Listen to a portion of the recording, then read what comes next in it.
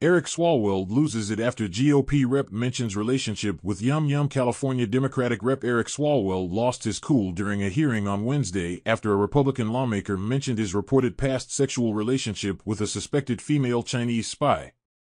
Swalwell and Rep Nehls were participating in a hearing held by the House Judiciary Subcommittee on Immigration Integrity, Security, and Enforcement on the Exploitation of Unaccompanied Migrant Children, the Daily Caller noted.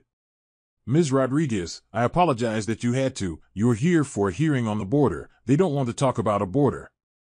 Mr. Swalwell is down there. Obviously everybody knows he's made some comments. He's got a checkered past, Nehls said as Swalwell interrupted him. I'm sorry, I have a checkered past? Swalwell interrupted. It's my time, Nehls said in response, continuing.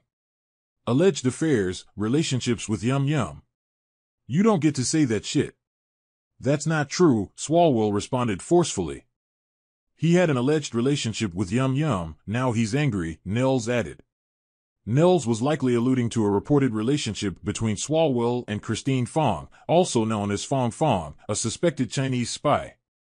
According to an investigation by Axios in December 2020, Fong had purportedly established connections with Swalwell and other California politicians from 2011 to 2015. As per Axios' report, Fong purportedly raised campaign contributions for Swalwell and arranged for an intern to work in his congressional office. She allegedly had ties to the Chinese Ministry of State Security and reportedly engaged in sexual relationships with two mayors from Midwestern cities in the United States. Swalwell has denied any wrongdoing in his relationship with Fong. He was removed from the House Intelligence Committee by House Speaker Kevin McCarthy in January for the alleged relationship with Fong, the Daily Caller noted.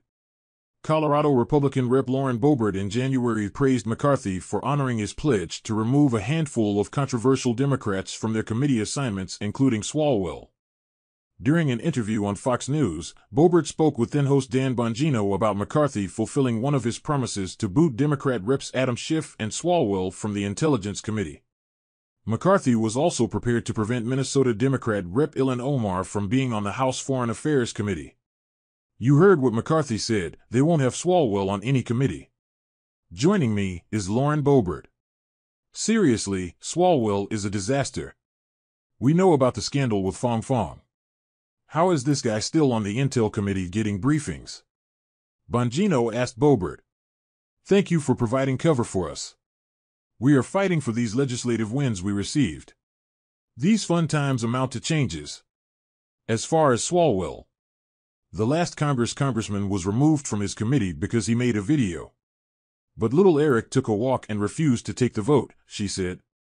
He's compromised and he should be nowhere near secret classified information. Adam Schiff as well. He wasted 6 years of our life fantasizing about some Trump PP tape that didn't exist. Then he got busted trying to push another hoax about Russians and Devin Nunes, Boebert added. They are showing their colors. They are a bunch of conspiracy theorists that have witch hunts and hoaxes they chase after.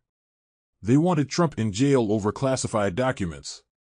With Biden, it's let's wait and see. They attacked Don Jr. and praised Hunter Biden, the Colorado Republican noted further. If it was a Republican caught with a Chinese spy, what would they do? They would be all over it. But the fake news, they would be running 24/7. And most Americans haven't heard about everything that's going on. Not only has gone back to Swalwell, but he was also a subcommittee chair. And in one hand he's holding a gavel and in the other hand, he's holding a hammer and sickle, she said. Swalwell has maintained his innocence and frequently notes that he broke off his contact with Fong after being alerted by the FBI that she could be a spy. He also said the Bureau had cleared him of any national security risk.